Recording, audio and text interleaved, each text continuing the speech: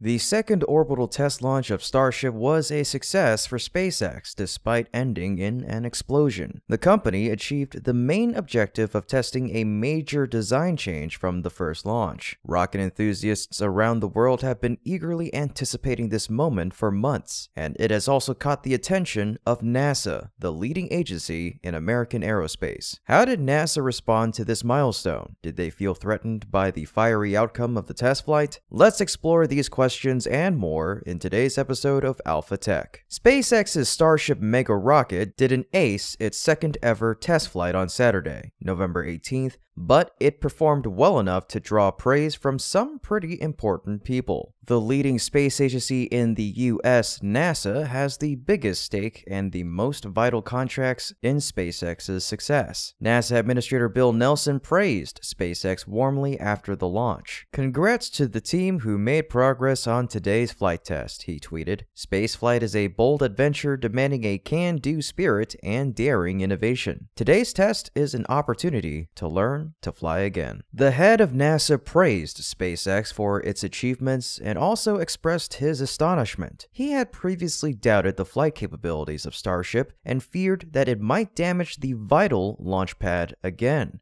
as it did after the first Starship launch. But the results speak for themselves. SpaceX has shown remarkable progress that will facilitate future Starship launches. Some critics have argued that the second explosion of Starship was a setback for NASA, since the agency plans to use Starship to send astronauts to the moon in the near future. However, this is a narrow perspective that ignores Elon Musk's rocket development philosophy. For SpaceX and Musk himself, every failure is a valuable learning opportunity. As SpaceX stated, "With a test like this, success comes from what we learn, and today's test will help us improve Starship's reliability as SpaceX seeks to make life multiplanetary." NASA demands many successful missions before approving crewed flights. This matters for the moon mission, which needs 20 Starship refuels in orbit. SpaceX must learn from past mistakes and do better. SpaceX's test launches often involve explosions and mishaps that make people wonder whether the test flight will fail. This launch hit its primary goals, as the wild cheers from SpaceX staff in Hawthorne, California attested during this launch. For an experimental rocket launch to be considered a success, it must perform better than the preceding test. And during the first test flight, the rocket careened out of control after Starship failed to separate,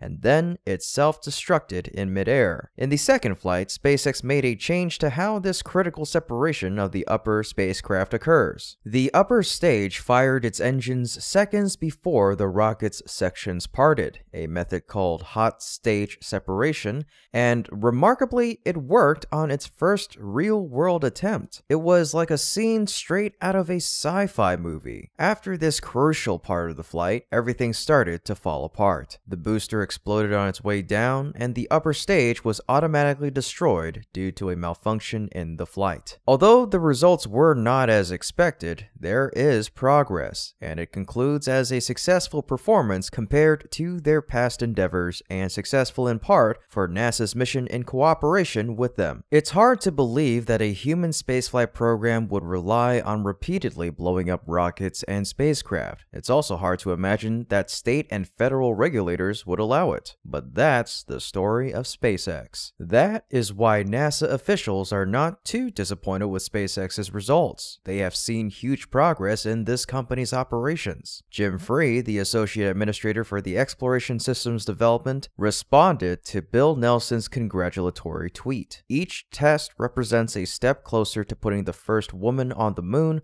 with the Artemis 3 Starship human landing system. Looking forward to seeing what can be learned from this test that moves us closer to the next milestone." Starship is an indispensable part of the Artemis moon program, aiming to establish a lunar outpost within this decade. In the future, the spacecraft will be sent into lunar orbit, where astronauts will embark on the first journey to the moon's surface in over 50 years. The cultural differences between traditional NASA engineering and SpaceX are on stark display at each test flight. Traditional development programs are designed to perfection before testing to validate. Meanwhile, the mantra at SpaceX is a lot different. Build, test, break, repeat. Among the flaming wreckage, Elon Musk's company has made more engineering progress than any other competitor or government-funded space program. SpaceX is designing vehicles that you can rapidly prototype, says Garrett Aaron Reisman, a professor at the University of Southern California and a former NASA astronaut and SpaceX employee. If serial number 10 blows up, you have serial number 11 waiting in the wings. Just keep moving and keep learning. When SpaceX began development of its Falcon 9, the company suffered 4 flight failures before the different rocket stages successfully separated without being destroyed. That rocket is now the most frequently launched in the world, the mainstay of NASA's crew and cargo missions to the International Space Station, as well as the industry leader of commercial satellite launches. The company is applying the same engineering methodology to the Starship project, only with much larger prototypes. A rapid iterative development approach has been the basis for all of SpaceX's major innovative advancements, SpaceX noted in a pre-flight statement. Furthermore, SpaceX's approach and speed have presented a tempting offer. By hiring SpaceX, NASA is positioned to reap the benefits of the privately held company's aggressive pace without shouldering the responsibility. NASA is so high profile when it comes to its reputation and who they're held accountable to, says Laura Seward-Forczyk, founder of the space consulting company Astrolytical. They have Congress. SpaceX is not as accountable, only to its investors and its customers. Indeed, SpaceX is the top choice due to its track record, something other space companies do not have. SpaceX is no longer some out-of-nowhere, brash-talking yet unproven company. They're NASA's most reliable and most successful contractor, notes Casey Dreyer, chief of space policy for the Planetary Society, an independent nonprofit organization that promotes space science and exploration. There are 3 institutions in the world that have the ability to independently launch people into space: Russia, China, and SpaceX. The US government no longer has that ability. Geopolitical urgency has returned to spaceflight, and without SpaceX, NASA would still be renting rides for its astronauts from Russia, with love or not. NASA Administrator Bill Nelson also frames the Chinese lunar program as a rival to Artemis, and one that could reach the lunar surface first. NASA needs SpaceX to succeed to stay competitive in this space race. According to the current schedule, NASA's first Artemis moon landing is to occur in 2025. Delays are expected, including from NASA's Space Launch System, the rocket that will deliver the astronauts from Florida to lunar orbit, where a Starship vehicle will await them for the touchdown on the moon. Such a prominent placement in NASA's moonshot program gives SpaceX influence in Washington, D.C. and beyond. With the second test out of the way, teams at SpaceX should now be looking towards the third test flight. SpaceX has outlined its commitment to continuous improvement. The company plans to meticulously analyze the data gathered from this test flight, identifying areas for enhancement in the next launch. SpaceX's agility and rapid development approach allow for iterative improvements, ensuring that each new prototype builds upon the lessons learned from the preceding one. The launch pad and the water deluge system were major reasons for the delay to the second test flight. On top of that, SpaceX had to make several upgrades to Starship, particularly the Raptor engine. Although the second integrated test flight did not achieve a flawless outcome,